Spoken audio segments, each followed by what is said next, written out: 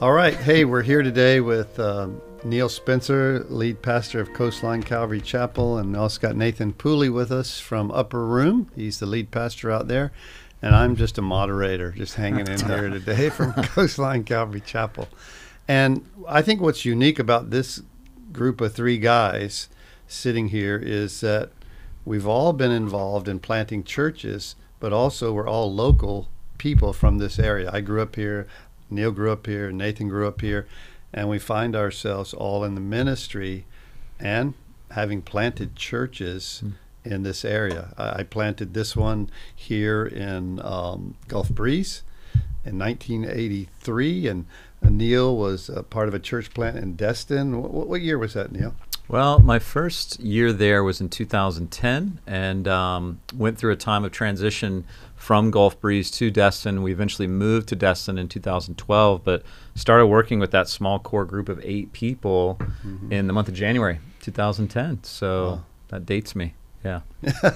And Nathan, you were kind of part of really a ministry out on the beach called the Upper Room that was really more of a sort of a hosting a dinner and a Bible study or films, and a group of you guys used to have lots of people coming out there to just fellowship on a Friday night or a Saturday night or Thursday night. Yeah. And then it kind of, well, tell us a little bit about how that transitioned into a church and then you becoming a senior pastor there, because at one time you were like a Pepsi guy, right? If I'm not. I was big time Pepsi Buffalo guy. Rock, still, yeah. Right. Still am, yeah. Okay. But it started kind of on accident. Like we wanted to reach the guys not everyone on the beach that maybe wouldn't go to a traditional church, and it was supposed to be just a 6-week, like it was called On the Rocks. These surfers in South Africa shot these little videos.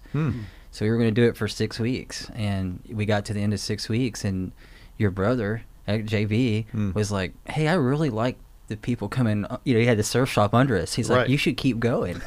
We'll keep the shop open. Yeah, and so we kept going, and that was in 2012. Okay. Yeah. Wow. And so we did that until 2017. Yeah. So 5 years. 5 years. 6 weeks to 5 years. Giving everything away, food every week. Yeah. That was the real highlight, I think. It was. Food. It really was. Yeah. We had some great food, and lots of churches helped us. Y'all were a huge I support. think we even took food out there quite often. Yeah, you provided worship a few times. Y'all, I think Pastor, you spoke a couple times, and it was fun. So there came a time though when that season was coming to an end, and the people were, maybe if I misspoken, let me know, but it seemed like the people were like, "Oh, this is our church," and they didn't go to church anywhere else, and they saw that venue as their church, and so it kind of just transitioned into a church. That people, we would encourage folks to go to other churches on Sundays. It's like, this isn't enough. It was a Thursday night group. Yeah, and then there was a core that started forming, and then the core started having kids. We had a kid, and it was like, so let's add children's ministry on Thursday night, and then that really started building this community, and everyone was like, we this is our church, and so we felt like the next step was to plant on, move to Sundays, and it was a big transition. It was tough to stop the Thursday night deal because it was had a lot of momentum. Probably had a lot of momentum, and it was fun, and it was like but we felt like we needed to make kind of a hard move to Sundays, and it was a good thing, I feel like, for us. Well, I know that for Neil, when you went down to Destin, like you said, there was only like 8 to 10 people. They're meeting in a little storefront that one of the people in the church owned and let you guys use it for nothing. And then you went down there and started actually being the pastor there. And how long would you say you were in that storefront till you literally outgrew it? It was just too small. Yeah, that's exactly what happened. There were 8 people that were living in Destin, but at one time were a part of a fellowship in Fort Walton Beach, but maybe even kind of like what was going on Pensacola Beach, wanted a community to be able to live where they lived in fellowship and connection. So they had contacted us here in Gulf Breeze and didn't really have a pastor or any kind of leadership. So they literally just took a storefront that was owned by one of the guys in that original group, set up a screen. Right. We sent them some chairs and audio equipment and stuff, but they just began live streaming this services, these services here from Gulf Breeze on their own. And they did that for about a year, and it never really gained a lot of traction, I think maybe without some leadership. And so back in 2009, I was serving as a youth pastor, and my mentality has always been to try and raise up, empower, delegate, and just, see how can I work myself not out of a position, but raise up others into a position, and then the Lord will just keep moving. And so I had done that with the student ministry, and we kind of checked on that group. Say, hey, how's it going down there? And same 8, still there. So I thought, well, I can come down with an acoustic guitar and just start spending time with you guys. They were still live streaming. But after a month or so, I felt like, I'm not the best Bible teacher in the world, but we can walk through the Gospel of John together, and I'll just lead a couple of songs, and we'll start building community groups, in the middle of the week. And so to answer your question, I'll never forget the date. It was January 10th, 2010, because it was one day after my eldest daughter's first birthday. That was my first Sunday, down there. But then by Easter, we transitioned kind of away from the video, and then I just began walking the congregation through the Gospel of John. And then by next Easter, we moved out of that building and we're into the permanent building that Coastline Destin is in presently. Okay. So it kind of went from about maybe 8 to 80 people in those first 6 to 8 months. And the original space was very small. I think it sat, 30 people on a good day. So we were just using other parcels in that space for kids ministry or overflow or something. And then found a location of about 6,000 square feet. And then years later, took another 5,000 square feet and just kind of added to it. But that first year definitely was a formative year for that church and that group. And it's interesting. I don't know what your guys' experience has been with this, but I know for you guys, like you moved locations, and that was part of our story. We were originally located in a little area called Miramar, and it's just a small spit of sand in that area. So the only feasible location for a church to grow was actually more in like Old Destin. And so we moved the group from Miramar to Destin, and that did change the dynamics of our church when we moved 10, 15 minutes from where it originally was. But yeah, it was that first year that really the church kind of took root and then began to move locations, and God just blessed it from there. So you guys, Nathan, you guys started off in a venue that was an actual upper room. Yes. So you named it Upper Room. It was the kind of a old restaurant that was above the marina on Pensacola Beach, and you started off there because that's where you had your Thursday night meeting, and then it turned into the church. And how long were you there in that venue, in that upper room? I mean, you still have a presence there, but that's not where you meet as a church. No, we were there from 2017 to the first couple weeks in March of 2020. Oh wow! Okay. Yep. What an interesting time. Yeah. It was. Yeah. So we had an early service at the marina, and then we moved to the beach church right down the street, about 5 miles, and had 3 weeks like that, and then everything shut down. Wow. Plug was pulled. Now, how long would you say you guys were not meeting during the COVID scenario? Lord, it felt like. It's hard to remember, but I know it was at least 10, 11 weeks, maybe more. Yeah.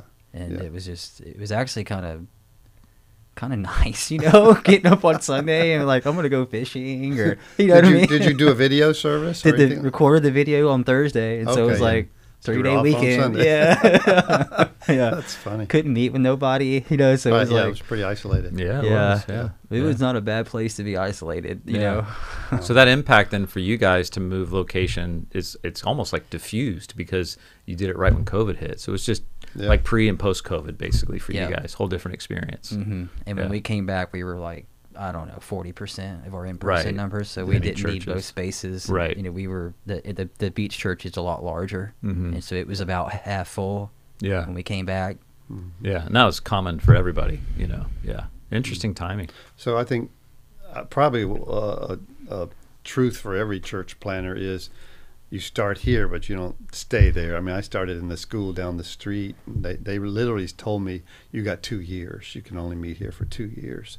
So I immediately started looking. We found this piece of property here, not far from where we were. But so you had to transition. You obviously had to transition, and those are usually pretty radical things when you get positive or negative. I mean, for us, it was very positive because, wow, we're out of the rental school setting up every morning and, trying to get rooms that we can use to a permanent location. It kind of gives people a sense of security and identity. Okay, this is us now. We got a piece of land or we got a building or whatever.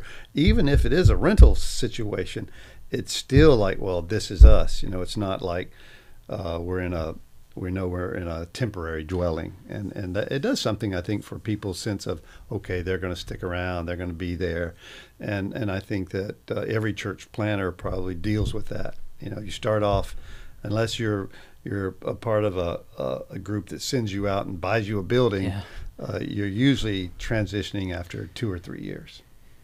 And that's where we are. Yeah. It's still, we're kind of still nomadic. I mean, we have a good, we sublease that church, but it's not ours, and so Right. it is. There's definitely, you can feel that with people, Mm-hmm. and then even leaving the marina, there were some folks that didn't like that. They really loved that space. Well, it's quite a nice view up there. It is. Yes, I mean it Doesn't is suck. a venue. I mean now it's used It's as gorgeous. a venue you can rent. It's Yeah. beautiful, overlooking the Sabine, and It's beautiful, but Yeah. there's no secondary space. Parking lot floods. Like, it's got opportunities. Right. It's hard to park everyone, right. but it's it's a really Yeah, sweet serene. spot. Yeah, Yeah. it's cool. So planting a church, pastoring a church, and being the guy from the very beginning has its pluses and its minuses. Neil, what do you think some of the pluses and minuses are of being a guy who actually comes in with only 8 or 9 people, and versus maybe say some guy who comes on to a church and it's all established, has a congregation, has a building. It's a whole different deal planting, but I think it has some definite advantages to it. Sure. But there's also disadvantages. Sure. Talk I mean, a like, little bit about that. Well, again, just as it would have it, today I'm celebrating my youngest daughter's 1-year birthday. But I would liken it to that. I mean, being a father of half a dozen children, there's a whole different dynamic to being a part of the experience of a child and being their dad, or being their fun uncle, or someone who's just a part of their life. But when you're their dad, you get to experience wins in a way that are ever more personal, deeper, and meaningful, because you take responsibility for that life. Good illustration. And so what I would say as a dad, I tell my kids this all the time, that anything that goes on in your life, it may not be my fault, but it is my responsibility. I'm your dad. And so as the one that God uses to plant a church or to pastor a church, the church should never be built around a single personality. However, at the beginning stages of a church plant, who the individual is, the person's own personal walk with the Lord, the culture, whatever it is, attention to detail, that will help form and fashion the culture of that church. And that's okay. I mean, that's how it starts. And so I think one of the beautiful things about having the opportunity to plant a church or to be a part of a church in its early years is you get to be a part of that culture that's being built. You get to take some of those wins. They're just ever so personal. It feels a little bit like an extension of your family when you invest that much time, your heart, your energy into the church. But every strength has a backsided weakness. So the strength of that is also the challenge of that. Like when the church is hurting, it impacts you. When you're going through challenges, it impacts you. Sure. You didn't just show up and read the job description and sign on the dotted line and you work there.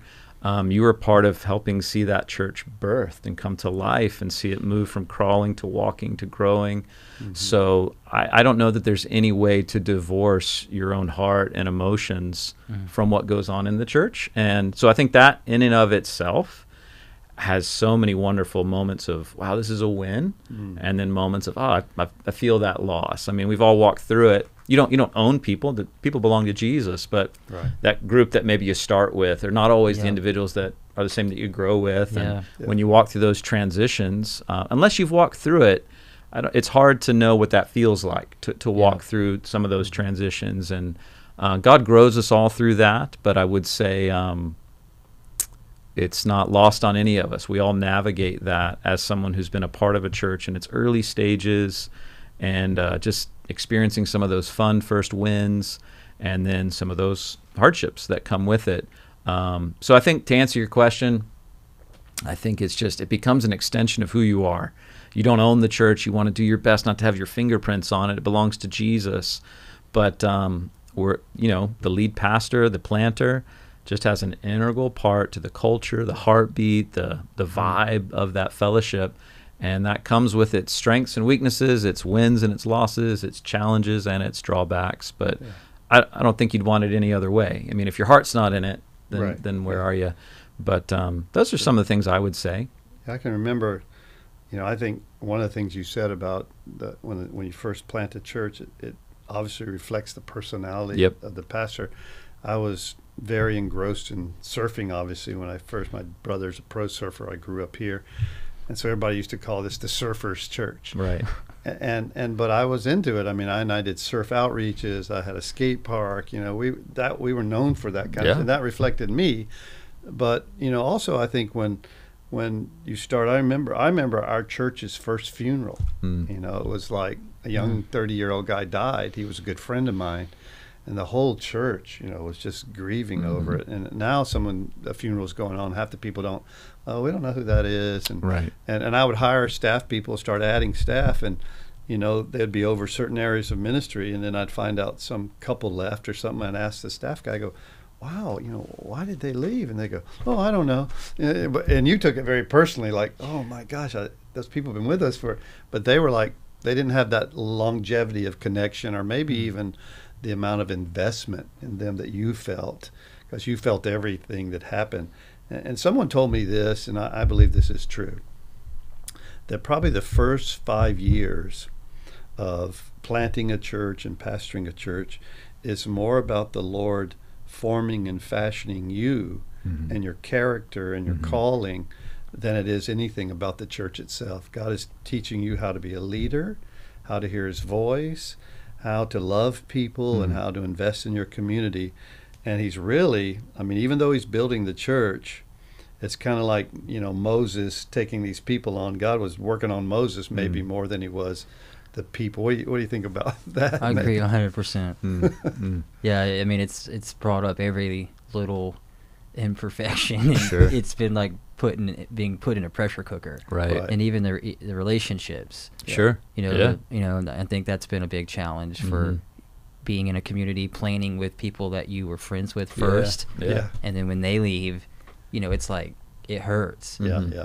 Someone told me once, I may have heard this from a professor or something. He said, every leader or every pastor is like a tin can sitting on a picket fence post, and some people just come to pick up a rock to see if they can knock it off.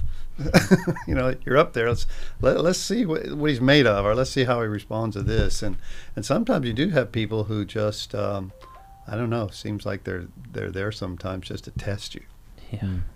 But I think with that dynamic of being a church planner, I would have had a hard time understanding what it's like to be truly married until after I was married. Oh, yeah. And like when starting to have children, kind of how you mentioned the pressure cooker dynamic, how to explain that to someone, well, this is what it'll be like to be a dad, and then to be a dad of 3, and then to be a dad of 6. Like, until you walk through that, it's hard to be able to give perspective to that and really be able to understand what that's like until you're in that seat. Sure. And so I think some of those dynamics just come with it. To your point about God's working on you as you're in it, there's so many dynamics to it that you're learning as you're doing, and that's okay. That's what you're meant to be doing. And sometimes the fellowship of walking with people that have gone through that. Oh, we'll stop it. Time to go. I'm on my way. You gotta leave with Nathan Pooley. So Nathan and I were talking earlier about that kind of stuff, and I've got to step out I'm going to leave it with you guys. But I said, when you bring people on staff, and I believe, at least this has worked best for me, if you bring them on from within, they feel part of that family, they feel loyalty to the church, they love the people.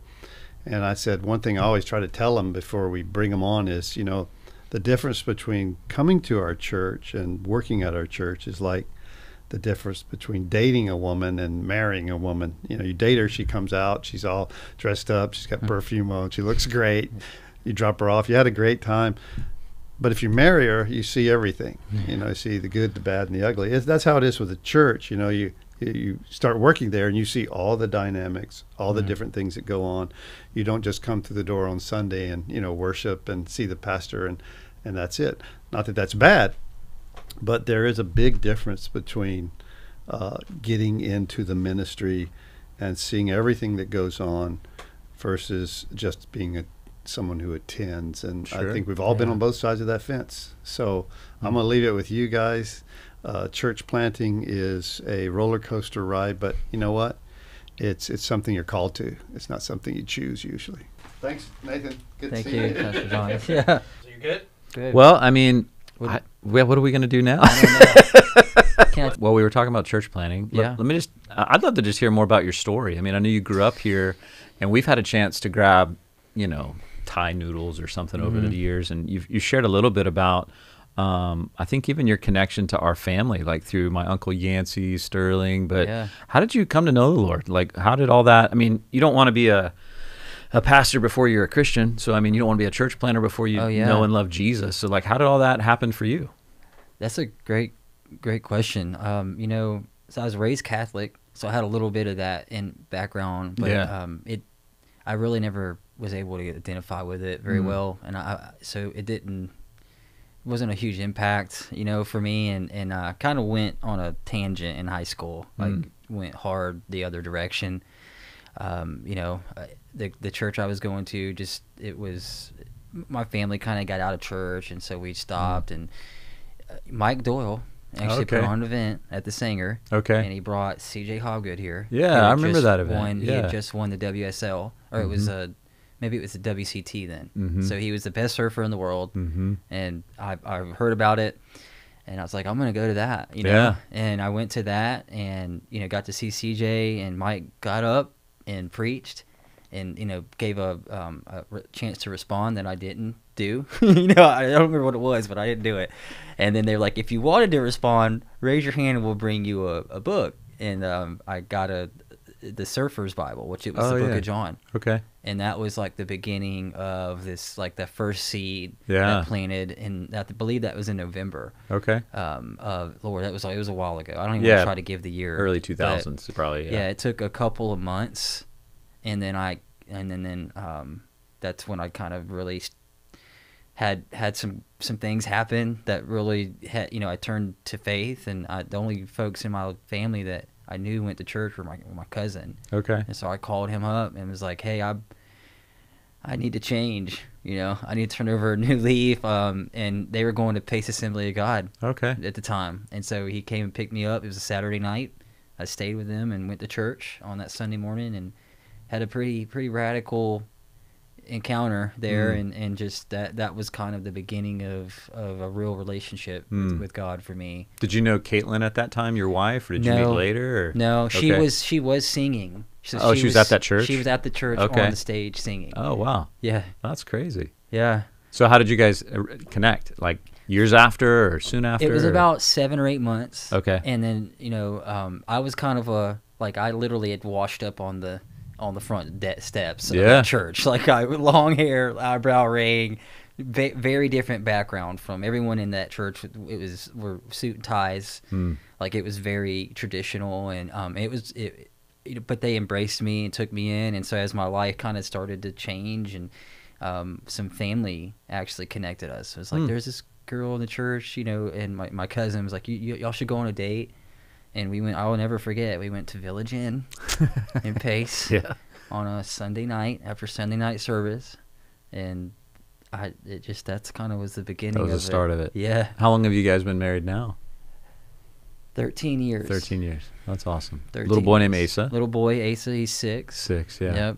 Wild man. Wild. Awesome man. hair. Yeah. Mowgli. Yeah, Mowgli. Yeah, Yeah. that's a good description. Yeah. That's cool, man. That's awesome. So, like, you get saved. I mean, now you're, you know, church planter, pastor on the beach. I mean, what happened in between there? Like, how did you how'd you get interested in ministry, or how did all that begin for you? Yeah, that's another really good question. I felt like I don't feel like I hear from the Lord a lot, but I definitely felt like I heard from God early on in the first couple months, and it was to I was supposed to preach. Yeah. And I didn't even know what the term meant completely, and so that got my mind spinning, and then Pace Assembly that year that I started going there, they started an intern program, and so you could work at the church 3 days a week, and they would pay for your schooling to go through seminary with the assemblies. Okay, and, cool. So that's what I did. I did that during the day, and then I got a part-time job at Pepsi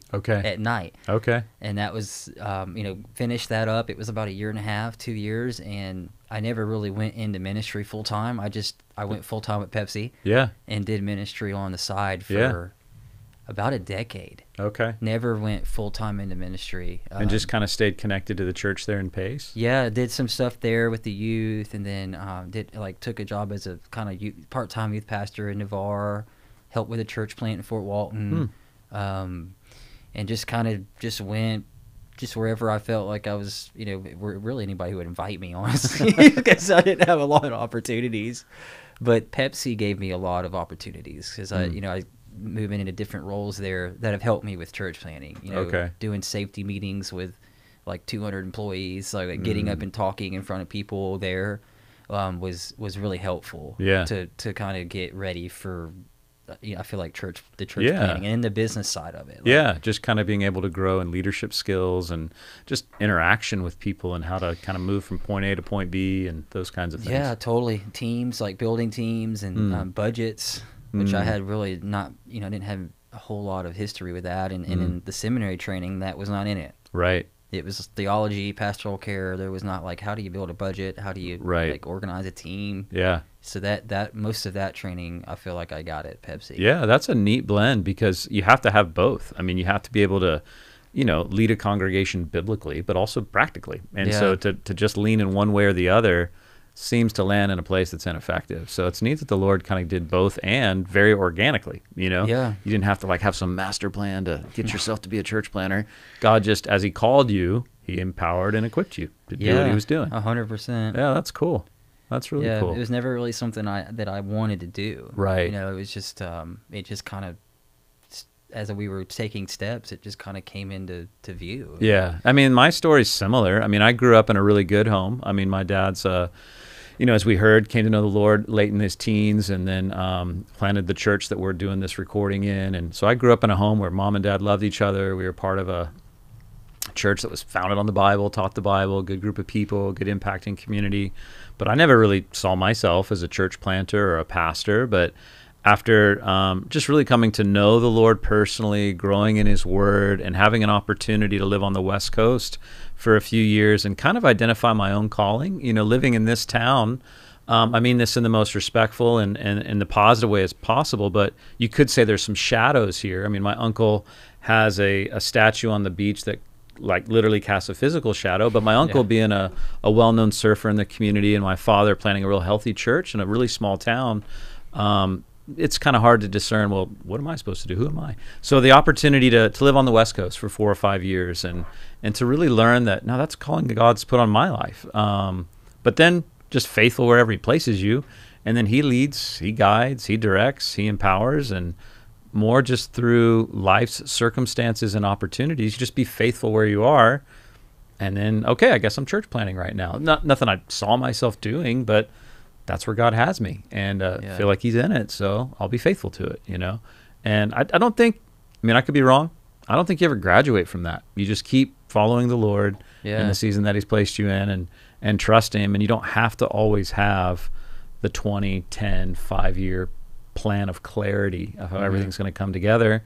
Sufficient for the day is its own troubles, so just be faithful right where you are. Yeah. But that's kind of been my story as well. Even though we kind of come at it from two different backgrounds, it's still got that similar vein of truth to it. But well, that's cool. So Upper Room Church, located at the Beach Church on Pensacola Beach, where you guys meet now, 11 a.m. on Sundays. 11 a.m. Yep. And what kind of stuff's going on in the life of the church now? And it's like VBS week. VBS happening now. Had a team come back from El Salvador this week. Oh, cool. So we like to go down there. Right on. Coming up, just like summertime it's a little transient. Right. A lot of tourists, and so we kind of try to bring in more guest speakers. I think y'all do that. Yeah. And take some time off, and but we're I think for me personally, like you just said, like it's when I first planted the church, I felt like I needed to have like a 20-year plan, Right. like or 10-year plan or 5-year plan, and when 2020 hit, it just like completely changed everything. And it's been hard, but like really freeing to just let God do the work. Live in day tight compartments. Right. Just focus on the present, what's in front of me, loving people and walking with God, and you use the illustration of your kids, and I think that's the most beautiful, brilliant illustration of a church. It's like as much as I would like for my son to do certain things and look a certain way, or like to serve or not like to serve, he's not. I'm stewarding his growth. Right. I'm just like to keep him safe and keep him well fed. Right. And so that's my heart as a planner now, and I guess pastoring is to do those two things. Right. And where we go in 5 years or 10 years, like I've got like some dreams in my heart I'd love to see happen, but at the end of the day, it's like it really is. It's up to the Lord. It's up to the Lord. Yeah. Yeah. I'm just trying to be as faithful as I can, and Yep.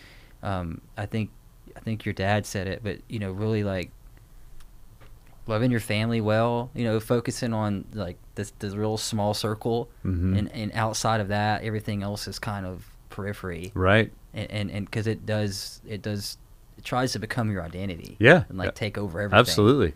And I think like the time we're living in, I don't know if it's post-COVID or what it is, but I think we just keep seeing more and more how character over capability is ever so needed and important in what we do. Like we've just seen, it seems like every month you hear of a different dynamic with a different ministry or a different leader, where there's some character challenges. And so the thing that I love about the Lord is it's God the Father, God the Son, God the Holy Spirit, not God the CEO, God the CFO. These are familial language terms. And so for us, as we're Christians, we're husbands, we're fathers, and out of who we are as human beings, and our character is what kind of overflows into the health of that ministry. There's an author by the name of Carey Nieuwhof that once said, competency may get you into the room, but character is what keeps you there. And so I don't think we want to negate capability to do what we do. Training, like you were talking about, both in the business world and taking those classes, that's a prerequisite. It's good to be trained. Yeah. But I think at the end of the day, who we are, how we love our families, how we love people, how we care for our local community, and how we just steward the church. We don't own it. Yep. It belongs to Jesus, and we just seek to do the best we can to shepherd, love, care, serve, and lead by example, and trust Him with the fruit. Amen. That's the beauty of being a part of a church that belongs to Jesus. But yeah, well, thanks for your time today. Neat to hear a little bit about your story, about the church there on the beach, and we're excited to see all that the Lord does. Thanks. Yep. Pastor Neil, I appreciate it, dude. Is that it, Ryan?